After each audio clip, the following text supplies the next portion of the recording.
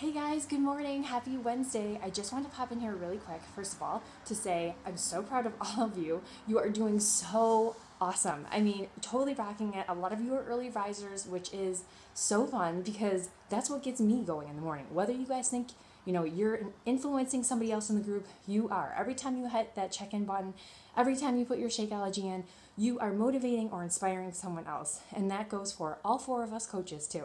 So you guys are rocking it out. I also wanted to get on here because clearly out of breath. I just got my workout done. And doing cardio today, cardio core, was tough. I'm on round 2. I'm still challenging myself. It's supposed to be hard. These workouts they're designed to be hard. It's supposed to challenge you.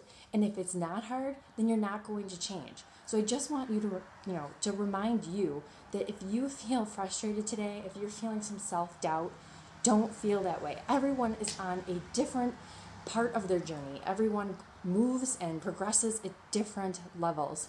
Focus on the progress that you are making now. Progress, not perfection. And that self-doubt and 5 seconds flat during your workout or after your workout or before your workout, it can kill the power that you have to do that workout, or it can kill the power that you need to do something that you're focusing on today. Or it can kill the power that you need to go and do something that you've never done. You need to get rid of that self-doubt. Push it aside. You are capable. Keep that in your head. Remind yourself over and over again. You know what? This is what I do. And it sounds corny maybe, but for me, these are little things that have helped me over the past year and a half, get me to the point in my life that I'm at now. Right?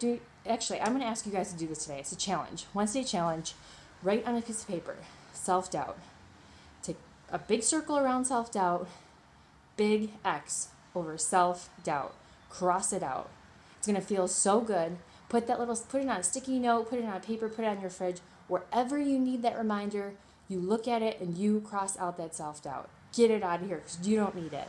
You have the next, however many days we have, 80 days to get this done. You are going to accomplish it. You're not going to let something get in your way because you are, like I said, freaking rock stars. You are going to finish this no matter what. So if you are feeling like you couldn't get through the workout today, no worries, because I also struggled too. Keep that in mind. And if you have to finish the workout later, no big deal. No big deal at all. I just don't want you to quit. So just wanted to come in here really quick and remind you guys of that, and remind you how proud I am, and that all of us coaches are watching you. We see what you're doing, and it's not going unnoticed. So thanks for showing up every day. Thanks for inspiring us, and thanks for just being here. We love you guys. Hope you have an awesome Wednesday.